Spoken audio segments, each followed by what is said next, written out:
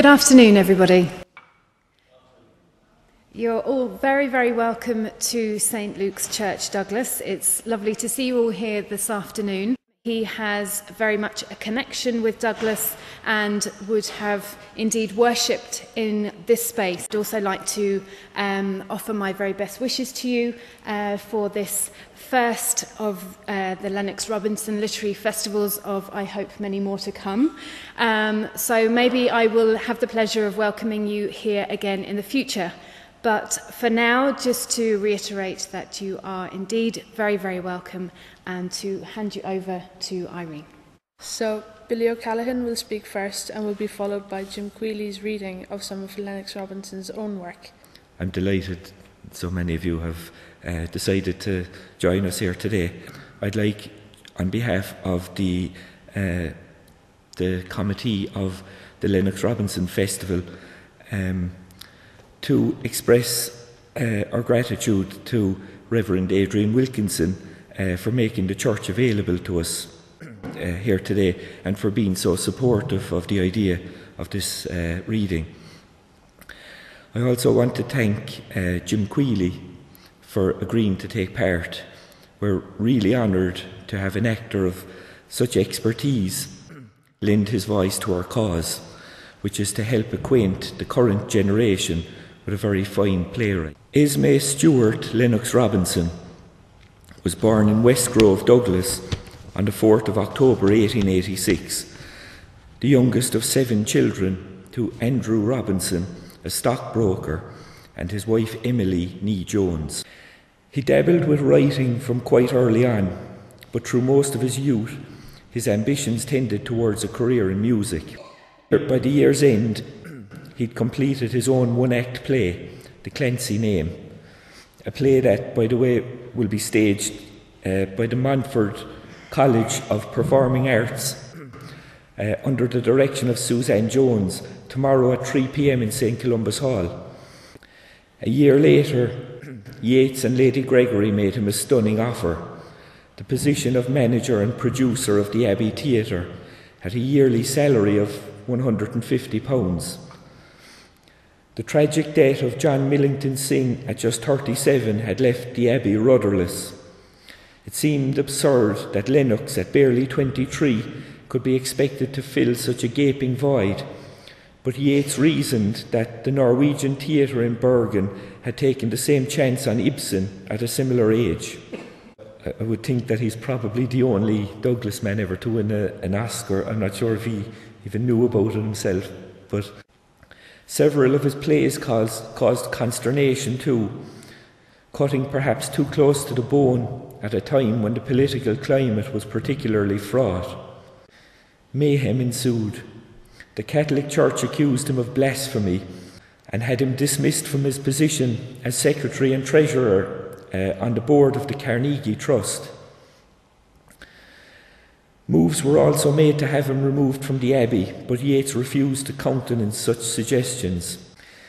History records Lennox Robinson as one of the most versatile realists of the Irish literary revival, heavily influenced by Synge, but also the international playwrights, yet marked out as something different due to a rare comedic touch, a deft use of irony, and a constant willingness to experiment with form.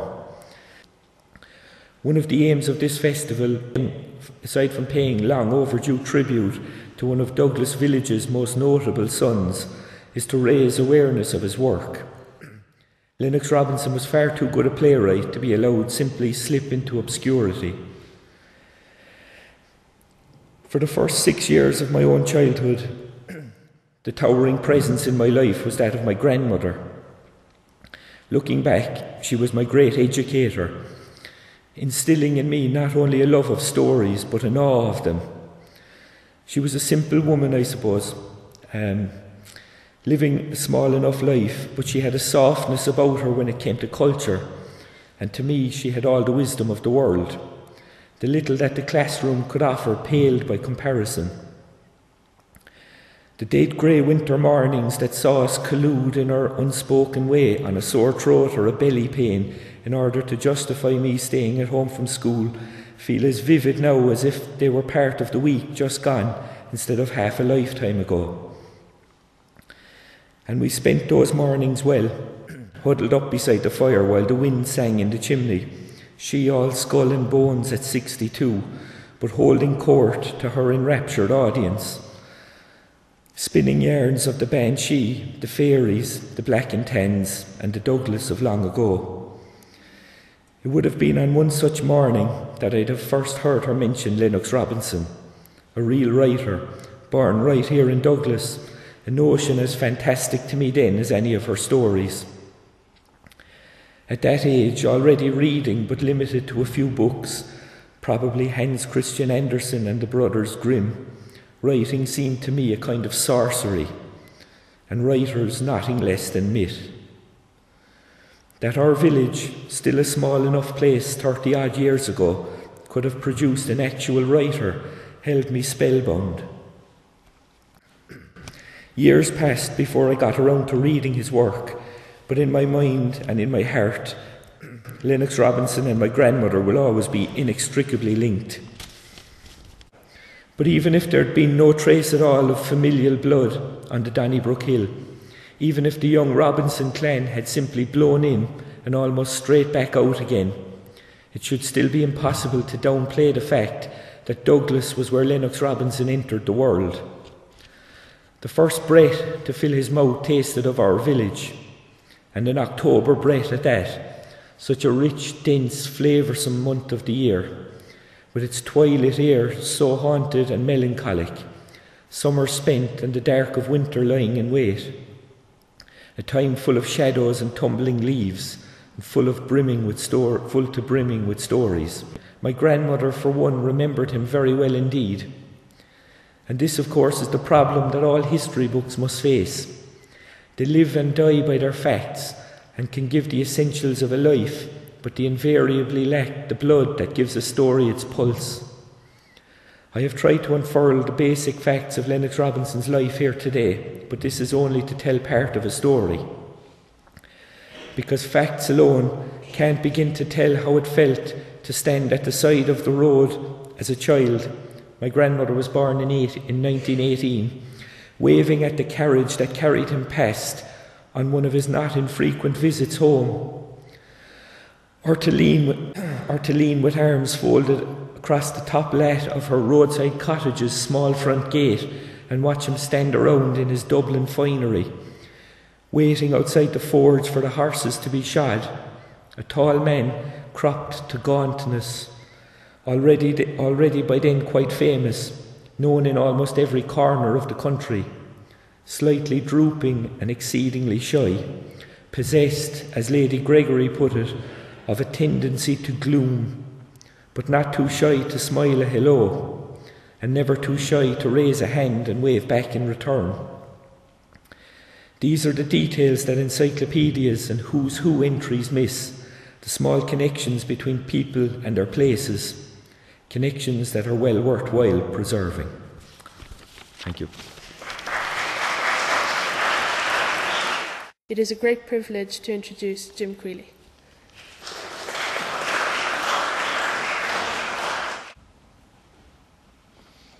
Thank you very much. I thought Kilmascully had long been forgotten, but there you are. So, if you are all sitting comfortably, we'll begin. Never in the daytime or in bright sunlight could you see it, but sometimes just before sunset, when some sinking ray of the sun was reflected from the rock to the lake's dark surface, and always in moonlight and on clear starry nights.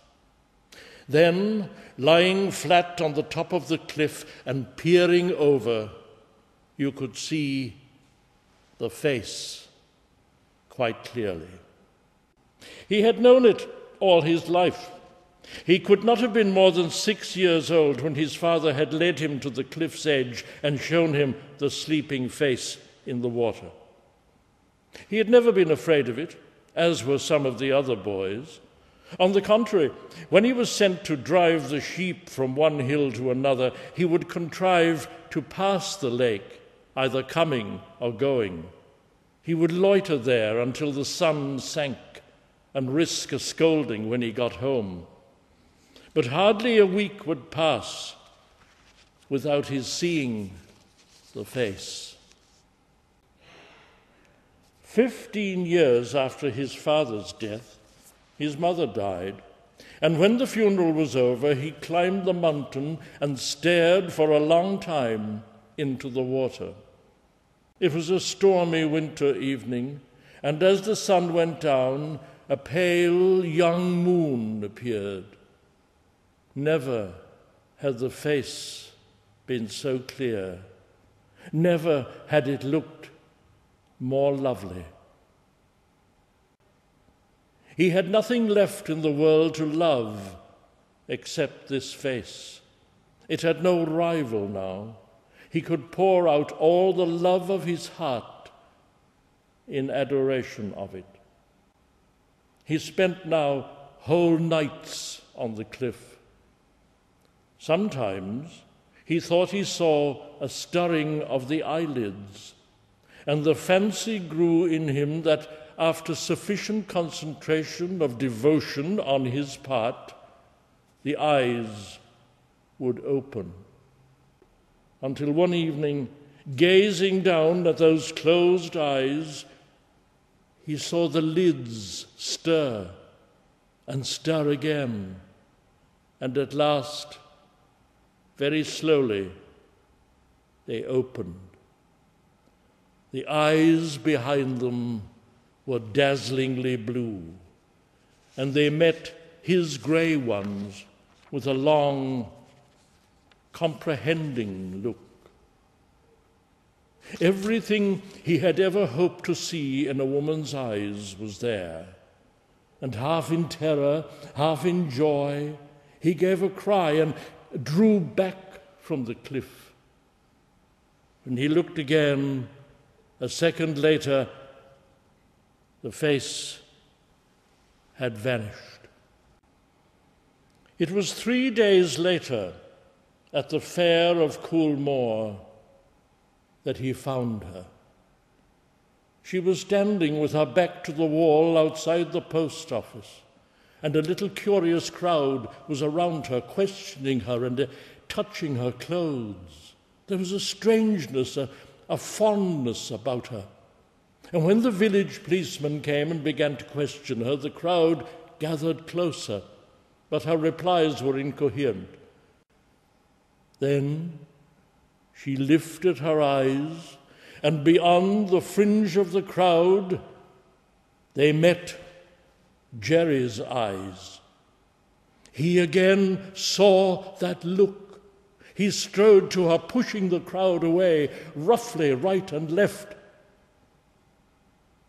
He put his arm into hers and led her to his house. The priest married them, and they lived in perfect contentment and happiness. She had been pale and fragile when he brought her home, but she grew every day stronger and more beautiful. She knew nothing of housework or farm work and learned but little, preferring to sit in the shadow of a rock in the field while Jerry worked, and in the winter to crouch in the corner near the fire or sit in the window in the moonlight. In the second November of their marriage, when the moon was full, a child was born to them. A child as fragile as a moon ray that lay in the cradle, hardly stirring, never crying. The fair of Coolmore was held 10 days later, and Jerry had to bring some cattle to it to sell. He sold his cattle, but there was a delay about payment, and it was after 4 o'clock when he left Coolmore village. And as he reached the top of the pass, it began to snow. It was early in the year for snow, but this was a heavy shower, and the big flakes half blinded him as he pushed doggedly on. But his boots grew clogged. He had to walk more and more slowly. And when he was 3 miles from home, he determined to take a short cut across the hills, which would shorten his road by a half a mile. It was wild walking, but he knew every foot of the path. It led him along the top of the cliff above the lake. Something, old habit perhaps, made him fall on his knees and peer over, and there in the pool below he saw the face. It was there, just as it had always been, with closed eyes and floating hair. He rose to his feet, vaguely troubled. He had never seen it since his marriage. Half a mile from the house, he met Peg McCarthy walking quickly towards him. "Oh, thank God it's yourself, Jerry," she said. "The wife, God help me, is gone. I saw her just before milking time, and she was sitting by the fire. I said you had a bad walk home, and she said she wished she could go and meet you. And then afterwards I was sitting at my tea, and a step passed on the road. And now when I went to your house, she's gone." Hardly stopping to answer her, he ran home. It was true. She was not there. The child lay quietly sleeping in its cradle. Then he thought of the face in the lake, and he ran up the road and along the path and over the breast of the hill to the cliff's edge. The face was there still, and again, as he had done years before, he climbed down to the rock. He still saw the face. He touched the water. The face did not vanish. He plunged in his arms and drew his wife's body to the shore. In the water, the face had appeared living. Out of it, with the wet hair clinging about it, it was cold and dead. Had she come to meet him and fallen in? He could see no hurt on her. Or had she fled from him back to the element to which she belonged? The wet form in his arms seemed less his than the woman in the water. Every impulse of his nature urged him to lay her back. He did so, and she sank in the deep pool till only her face was seen. He climbed the cliff and walked home. He felt strangely bewildered. He hardly grieved. Had he lost her? Or had he ever had her? Was this only the evening of his mother's funeral? And had he, kneeling on that cliff, fallen into a dream and dreamed of the face's awakening, of the marriage, of the child? No, this last was real at any rate. And he took it from the cradle and held it in his arms and stood by the window looking out at the dying moon. And yet, was it only fancy? Or as the sickly moon sank, did the child really grow lighter and lighter in his arms? And would he find when morning broke that he was only clasping a tangle of wet lake weed wrapped in an old quilt?